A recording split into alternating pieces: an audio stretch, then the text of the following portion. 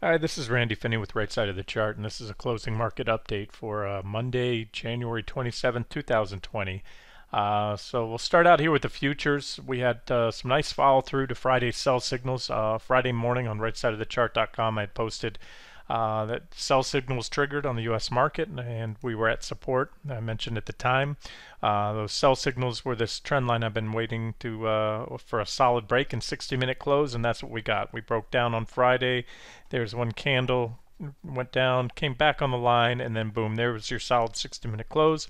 Like I said, we hit support, and on Friday I said next sell signal to come on a break below that 91.10, 91.11 level, and that came in the a gap down in the futures overnight. Remember, the futures trade virtually around the clock, but they do shut down on Friday, and they pick back up on Sunday evening, and so that's it. So there was your sell signal.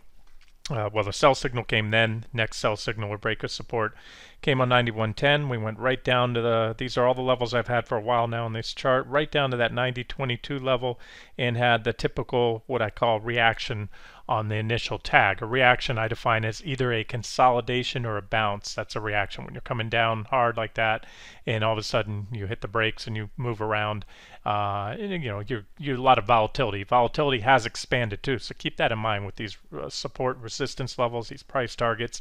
You're going to see these candles chop through, but if you really zoom in closely, which we'll do here, you can see that most of those, the closing candlestick, the bodies close right on or above that 92, 90, 2250-ish support. Remember, NQ trades in quarter point increments.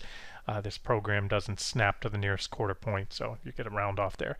And then we broke that support, and this is how it works. Come down, take out one support, hit the next target, which is a support level, dance on it. When that goes, which it did there, you finally go, nice solid 60-minute close right there, boom, right down to the next support. And that's where we opened today, and we traded all day sideways. So, and I said this morning, I did a video for subscribers earlier today. This was the morning candle right here, I believe, somewhere in there. We spiked down. I'll get to QQQ in a second, and pretty much traded right on there all day. I expected a little bounce. I figured we'd bounce up here to about 90, 22.50, and I still think we get that probably in the after-hour session, all the way up to possibly here. But here's the thing, guys. Remember, Apple reports tomorrow. They kick off to me, what's just the most important thing, the earnings for the 5 market-leading FAANG stocks: Facebook, Amazon, Apple, Microsoft, and Alphabet, which is the G is in Alphabet is Google's parent company. So they, again, Apple kicks it off tomorrow night. I don't expect any big fireworks on this. As I said today, it's just one other in a long string of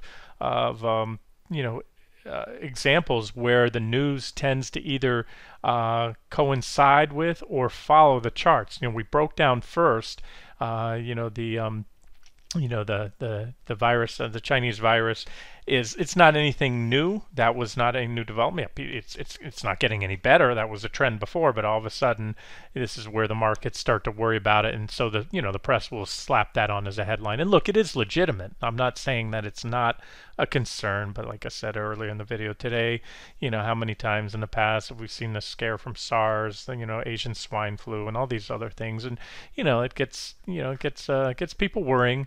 But that's how technicals and fundamentals align. This was a market that needed to correct. It was extremely overbought, and it was working up a very well-defined price channel in which a break of that price channel was likely to trigger a sell signal, and that's what we got. So there was your heads up Friday. And this is what the market does, especially when you have a very one-sided trade.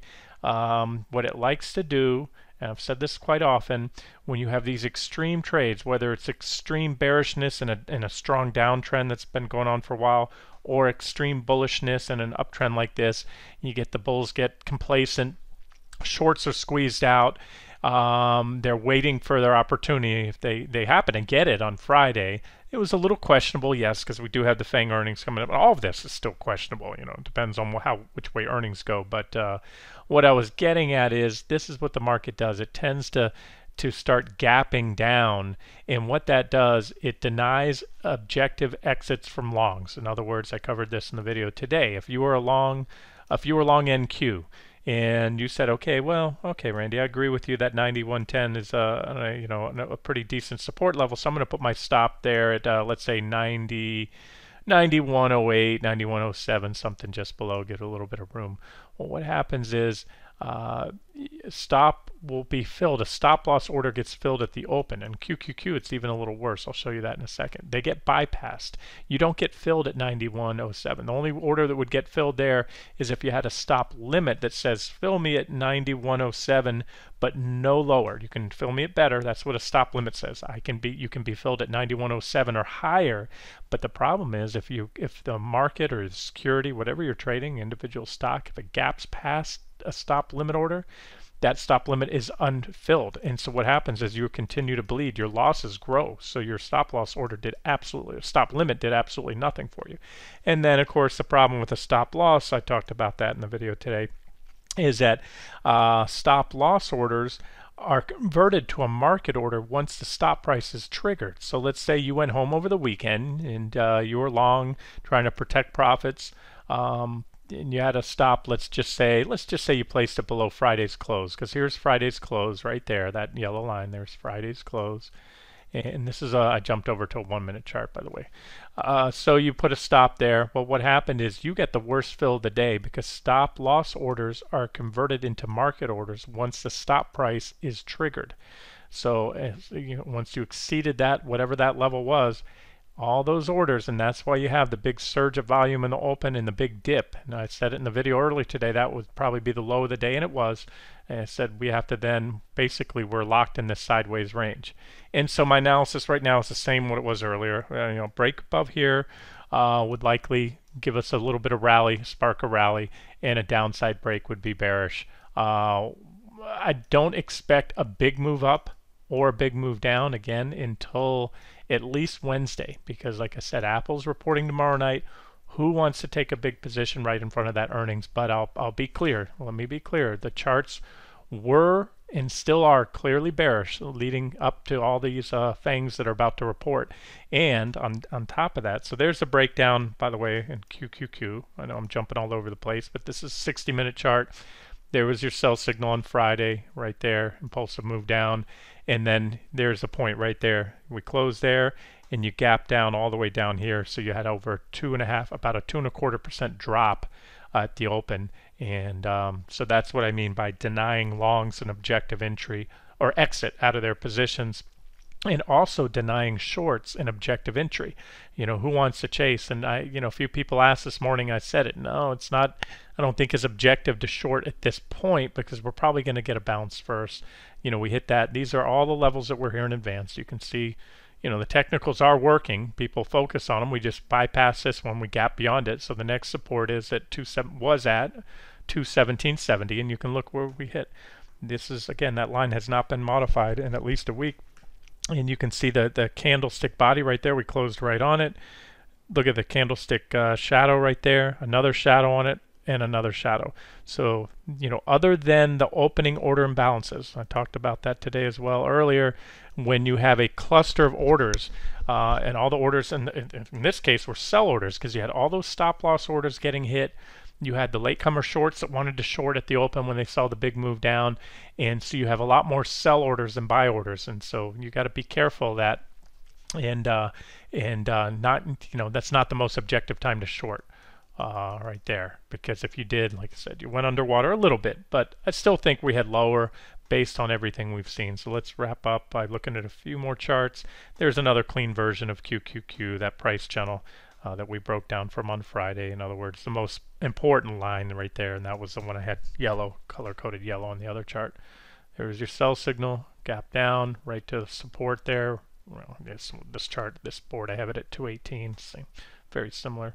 And SPY as well. SPY hit this 323.80 target right there. And this is a little wonky after hours candle right there. Forget about that long shadow. Pretty much that's really an erroneous print right there. This is where we've traded all day right there, in that little range right around that 323.80 support. You can see it's pretty decent support there.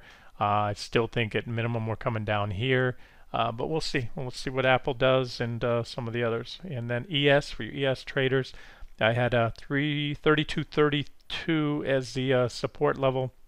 heading into last week, the end of last week, and that's where we hit right there. You can see low was 32.33 versus my 32.38, which rounded up. That's right there. So almost a perfect tag of that support level. It's really a support zone. I have two lines in close proximity, and that's where we're at. So with all that being said, what I think, nothing but bearish price action on Friday. Like I said, a little bit questionable with the FAAMG reporting soon, and still is a little bit questionable. I have to say that because that could go either way. But today's price action being very impulsive, follow through, only increases the case for more downside by a pretty good factor, and because that is, what you want to see following a breakdown, impulsive selling, and that's exactly what you got today. So we'll take a quick look at the FAAMG, FAAMG, and wrap this up. Let me go to QQQ. That will load a watch list for me, and let's see. Let me pull that watch list up for you. Okay, here's that watch list to the left in order of descending market cap. Apple being the largest at 1.4 trillion. There's the market cap right there. There's Apple, Microsoft, Alphabet, Amazon, the other share classes, Class A, and then Facebook. And so you have four of them coming up this week, and one of them next week on, I think it's February 3rd. Here, we can even show you right here. Sort it this way, and you can see Apple tomorrow.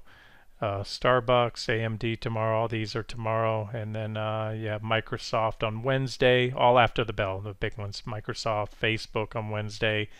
You got Tesla coming up, so a lot going on this week, guys. And like I said, and what I'll run through here real quick and show you is the charts. To me, were clearly bearish leading up to this, and still are right now. So we'll see. Maybe something happens that undoes the technicals, but I wouldn't put good odds on. I think we have some more downside to come. Let's just sort these this way and start out and show you Apple. Apple broke that price channel. Remember on Friday, we had a breakdown in QQQ. SPY had already broken down, before that, several days before, and was back testing. But Apple had a comparable price channel and broke down on Friday, but it was a questionable. It wasn't a very impulsive, solid breakdown. So I can't say that was a highest probability entry. Plus, you have earnings coming up, and as I said, the stock isn't going to go very far in either direction. Yeah, it was down 3% today. Yes, that's the biggest drop in a while. So I'm not trying to minimize it, but also, again, it's relative to the move it's had recently. This was dragged down in sympathy. It's broad selling, broad-based selling.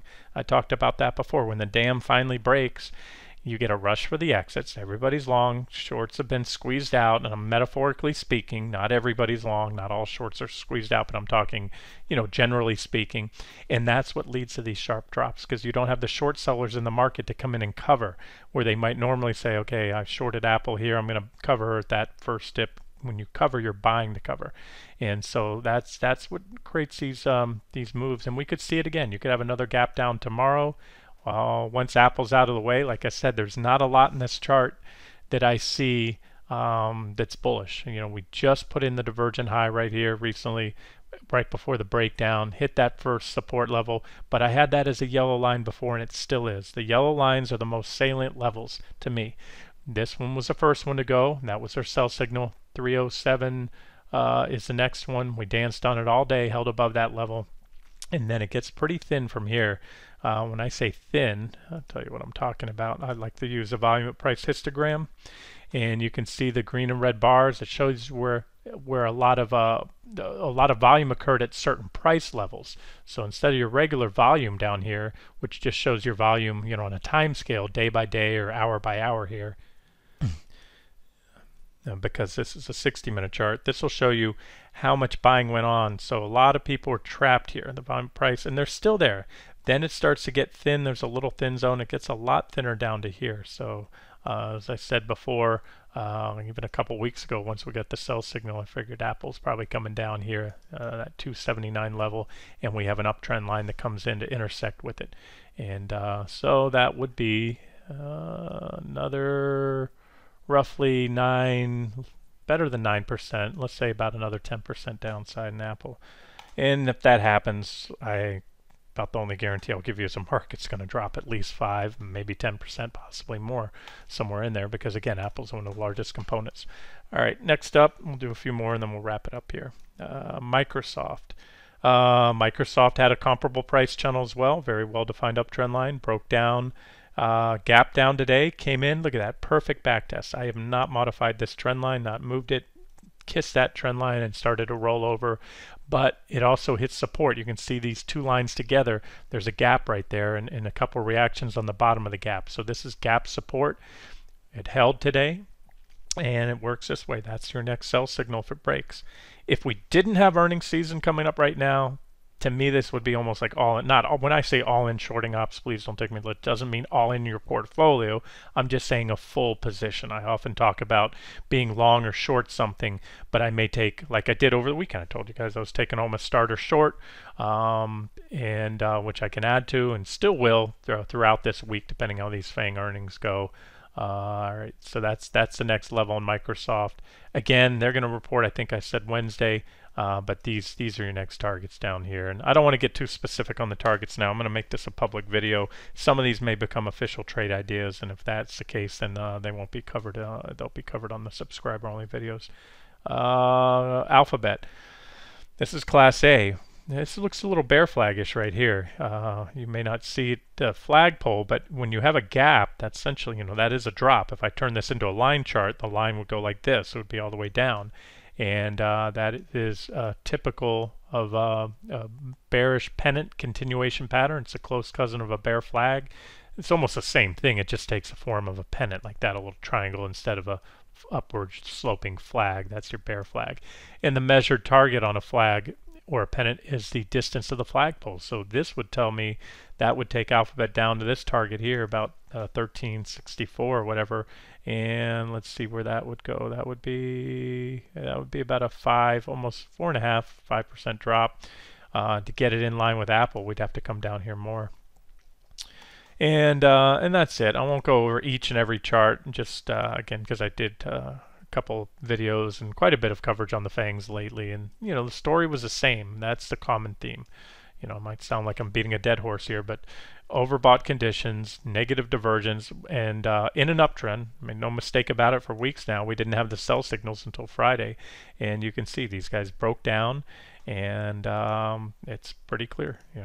Once they broke down, they started moving lower, lower, lower. And there's really not a lot of support on Facebook, for a while here. So that's it. Both the equity markets, via SPY, QQQ, the major indexes, as well as the market-leading FAANG stocks have bearish technical postures heading into earnings. And as I've said before, it's been my experience that much more often than not, and again, that's not all the time, that's not 100% of the time, but more often than not, if a chart pattern, a stock has a clearly bearish technical posture, regardless of the trend, I always say that, don't get a bullish trend confused with a bearish technical posture on a stock or vice versa. It was a bullish trend and still is a bullish trend. A bullish trend means a security is making a series of higher highs that was higher lows, higher highs and higher lows, and that still is for this point in time. However, this is a bearish technical posture, and we had a sell signal there in addition to that. So if you're waiting for a confirmed downtrend, well, you're going to have to, Facebook's going to have to drop 10-15% until at least the intermediate term trend changes.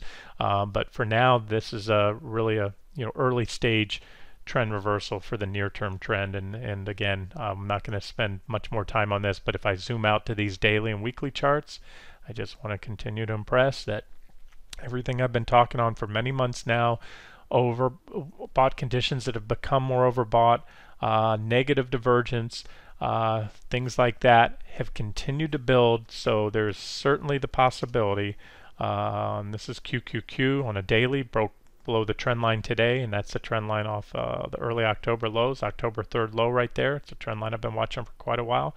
So there's a sell signal now on the daily chart. So that's it, guys. It's the bearish case has received a couple more check marks today after getting a few last week. So these little check boxes, they're just many different things.